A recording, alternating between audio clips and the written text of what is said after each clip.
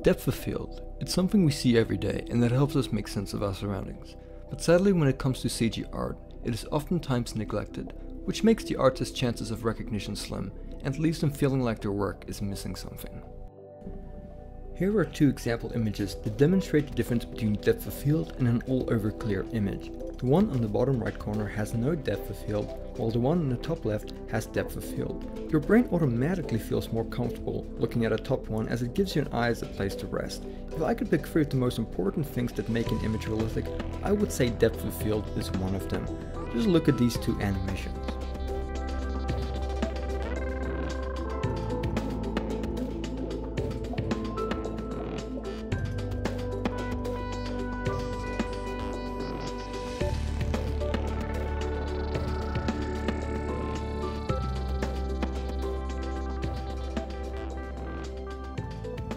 So now that I've shown you all of that, we're going to go ahead and hop into Blender.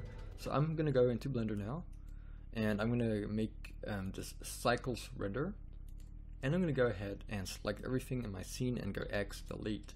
I'm going to make sure my cursor's in the center. I'm going to go add, mesh, and add a plane. I'm going to press S8 to size it to the size of the grid floor, and then I'm going to go to my right orthographic view, go into edit mode, and then go into wireframe mode. And then I'm going to B-box select these vertices, and I'm going to go extrude, then extrude again, and then extrude, and extrude like so. And we're just going to make a backdrop, like so.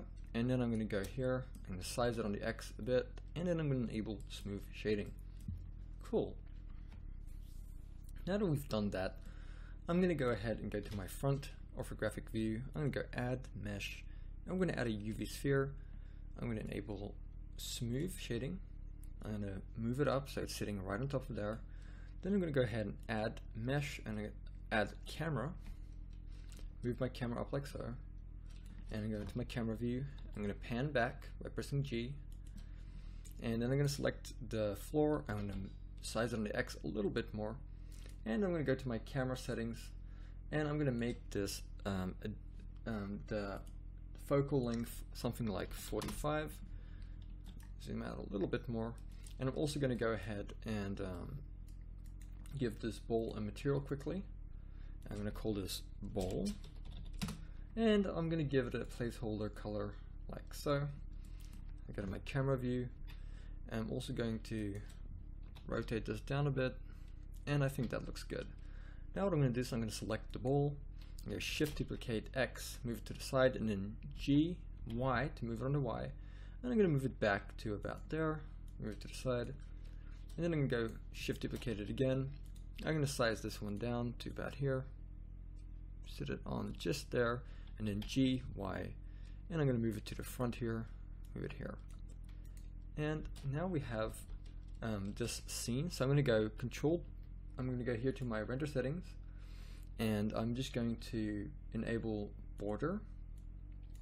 I'm going to make this 1280 by 720p. We're going to make it 100%. And down in our sampling, I'm going to make the preview 120.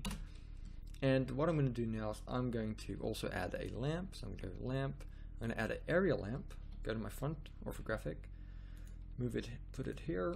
And I'm going to go here, make the size of it like so, and then I'm going to make the strength like so, about 800. Maybe increase the strength a bit more.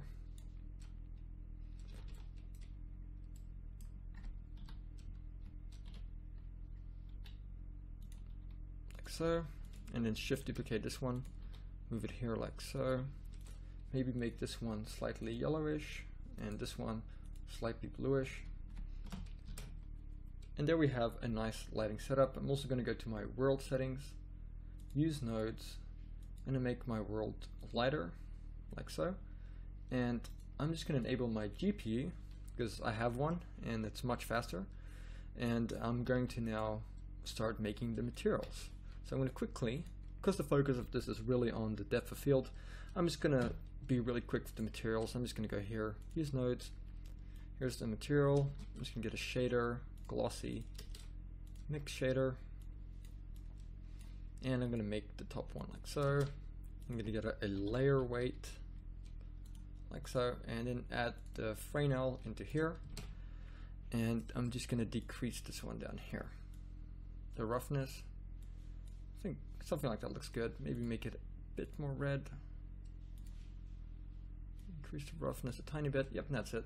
Not really going to focus too long on that, and maybe make the backdrop white as well, like so. Go to our world settings, make it a little bit lighter. No, actually can't see the shadows, maybe it's like that. Maybe increase the strength of this one.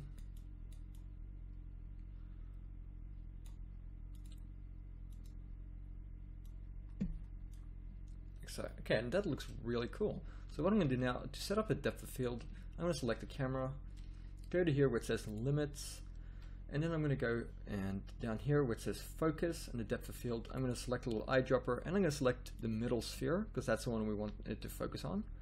And I'm going to make this f-stop, and I'm going to drag this down all the way to 0. So if we go and render now, we're going to see that these two are now out of focus, and it is focused right here. So I turn this up, you can see there is no focus, and that's where you can really see the beauty of depth of field. It makes a huge difference. And a lot of times there are those scenes that just don't look right, and a lot of times it's because it lacks depth of field. Now, there's so many things you can do with depth of field. It's really artistic and really fun.